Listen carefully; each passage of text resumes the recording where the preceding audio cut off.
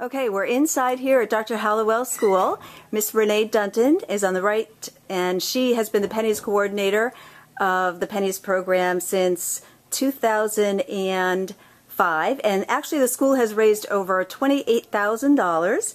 And Renee, congratulations, because last year you were the #3 school in overall fundraising for the Pennies for Patients program.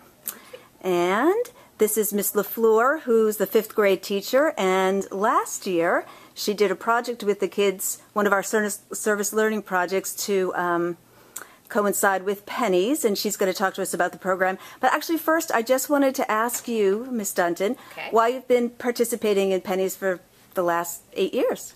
I have been participating in Pennies for the last 8 years because I've had various family members who have had, cancer or leukemia. So it's a cause that's pretty close to my heart, so I really enjoy raising money for the Leukemia Society. Okay, and Miss LaFleur, you've been here for how long participating in Pennies? This is my 3rd year here at Halliwell School participating. And the students in my classroom decided that they were going to make an extension on one of their science projects. They had been working with borax solutions and creating crystallized products. And what a few of the girls decided to do as their extension was take the theme of Pennies for Patients and create coins of different denominations and even some bills to show that we support Pennies for Patients and how it's not just about bringing in pennies, but that we could bring in all different sorts of money in.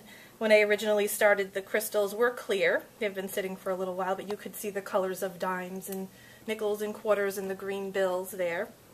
And then they took some time to write up a poster that we would hang in our office to promote Pennies for Patients also and why it was so important to them. Oh, great. And so for that project, the kids had to take the pipe cleaners and dip them into borax and water? Yes. In the shape of pennies? Mm-hmm. They would shape them themselves and dip them in, let them sit and set until they would form the crystals. Okay. And it was, these girls came up with this project on their own. This was a little bit different than the ones that we had, but they came up with it on their own. Yes, they did. And it was something that they could do by themselves. They created the experiment. They decided how they wanted to use the crystals as an extension to their classroom and school environment. Okay. And were they able to present it to the classroom and talk about or tie it into Pennies for Patients? Yes, they did. And they were able to share it with the classroom, and then we thought it would be great, of course, to share it with Mrs. Dunton. Yeah. And she hangs it in our office now. Yeah. Okay. Well, thank you so much for participating in this service lesson and Pennies for Patients. Thank you.